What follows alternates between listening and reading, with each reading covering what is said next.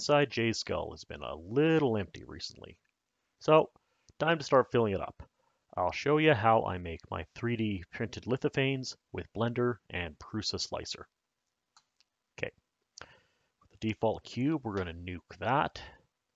And then using the Images as Planes add-on in Blender, I'm going to select the image that I want to use. And it's going to be this NASA image of the sun. I am going to turn off the denoise from my viewport, just because it makes things rather slow. And I'll switch to right, orient. Images as planes imports the image as a single face, but we're going to need a lot more to make a lithophane. So I'm just going to go and solidify this and apply that modifier right away. This gives us a little box where I can now select the top face and just go and subdivide this. I found that 9 times works good for a nice square image for 10 by 10.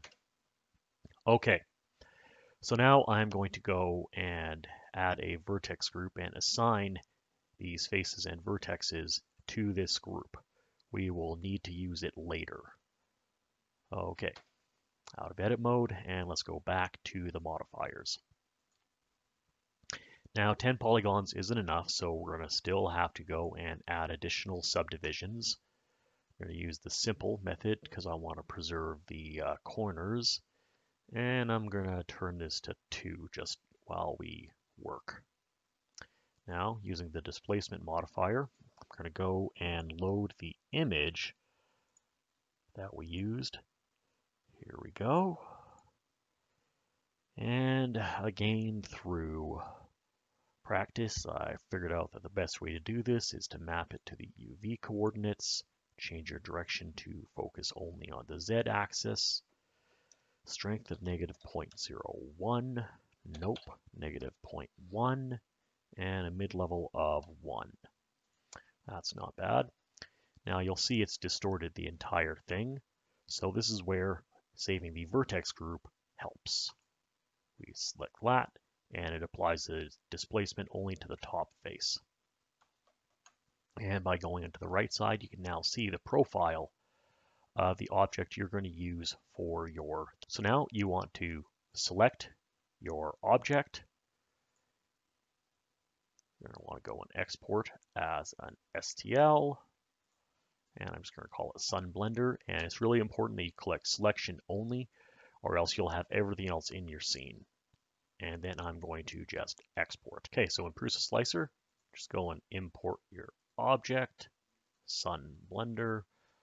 I don't care about this pop-up, so I'm just going to click yes.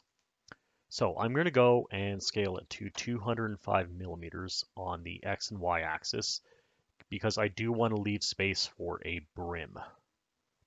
And then the Z axis, I'm going to unlock the scales here and set it to 2 millimeters.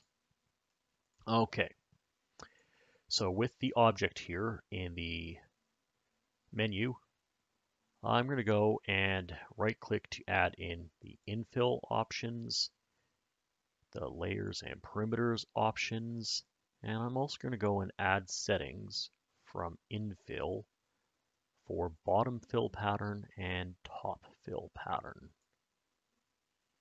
Okay, so we are going to want to set the fill pattern to 100%. It'll switch us to rectilinear. And that's really just so you don't have the pattern showing through on your print. I'm not going to use 0.05 ultra detail. I'm going to use 0.10 detail. Change the layer height here to 0.10. Perimeters, not really important. I'm just kind of using 1 here. Yeah, we're going to leave it at 1 perimeter. There's not really anything that's going to be needed, and this is going to be pretty much solid anyways. So we're going to do a quick test slice here, and it will take a little bit of time since we are dealing with 0.1 millimeter layer heights. And there's also a fair bit of detail in the file. So just be patient. Perfect. This little error is still popping up, so I guess I will have to dive into the print settings, skirt and brim, just to that little skirt. But you can now still see it's sliced. I did have some colors pre-selected here, as you see. And as I scroll through to view the layers, you'll see that there's this little plus button. If you click that, it triggers a layer change in the G code and allows you to do a manual filament change with the Prusa.